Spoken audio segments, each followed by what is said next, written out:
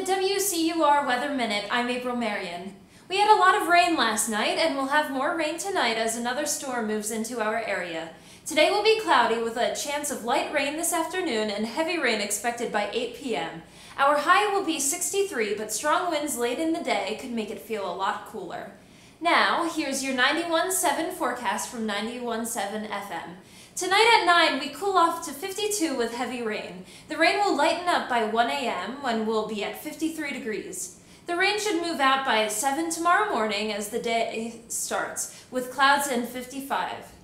In the extended forecast tomorrow, will be mostly cloudy and slightly warmer with our high in the mid-60s. We'll see a mix of sun and clouds on Thursday with a high of 63. Then the rain returns on Friday with our highs in the mid-50s.